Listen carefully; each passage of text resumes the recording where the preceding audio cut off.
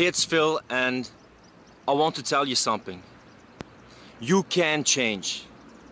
I was a 24-year-old virgin who suffered from suicidal tendencies, was in a major depression, mad at the world, frustrated and everything, in a victim mind state, blaming the world and all the people around me for all the fucking bad shit that happened to me.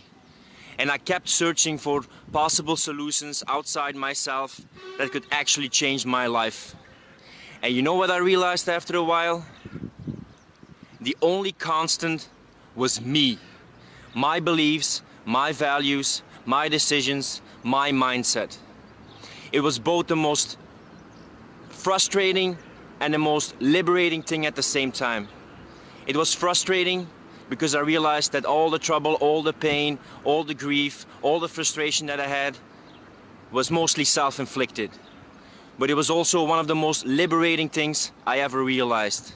Because I realized that changing that was under my control. I could change it.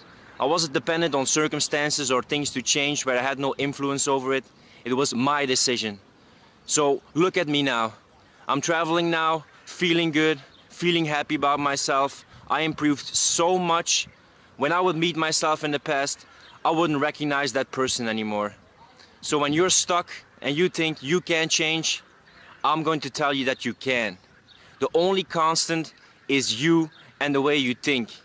And if you keep on pushing, have discipline, have perseverance, believe that change is possible, change will come.